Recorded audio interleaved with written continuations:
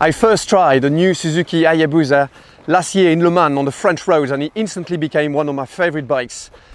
Because I love that bike so much, Suzuki decided to surprise me with this fantastic livery, this replica livery of our Yoshimura Cert Motul team, the team I raced for in the World Endurance Championship. This is to celebrate the victories in Le Mans, in the 24 hours of Le Mans in 2021 and 22, victory in Boulder, and the world title that we earned last year as well.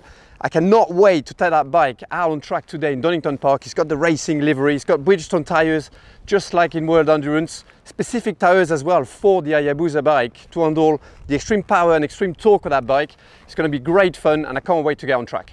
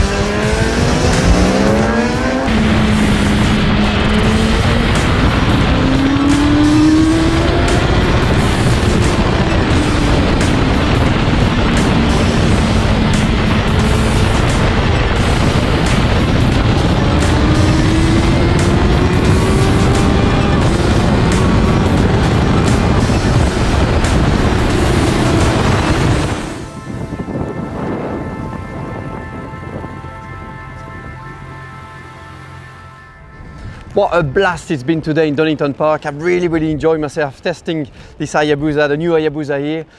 Now what I really like about the track is that you're able to test, to the maximum performance. So I was able to put level 1 in the power mode, which is the full power, unleash the beast on that track here in Donington today.